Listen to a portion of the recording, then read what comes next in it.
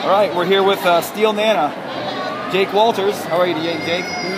Good, Good. Yesterday, great performance. What'd you think? How'd you guys do? I think we did pretty good. Our overall best this year, scoring-wise and accuracy and precision. So I feel we did a pretty good job. Pretty amazing.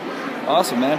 Now, on these 2-day competitions, obviously there's some adjustments you guys got to make from day 1 to day 2. Give us a little background on how a team like your guys adjusts.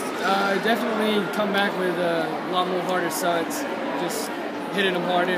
Everything's tumbling, all of it. Giving it everything we got, more and more every day. Right. And just hitting it harder the next day as much as we can. Right. This is kind of a more like the beginning of your season, so to speak, isn't it? A little bit. You guys just kind of starting to get going and getting after it. You guys looking forward to progressing throughout the season here? Oh yeah, definitely. Can't wait to get deeper into the season and just keep kicking butt, man. Yeah. Just doing it. Awesome. Great interview. Thanks, man. Appreciate it.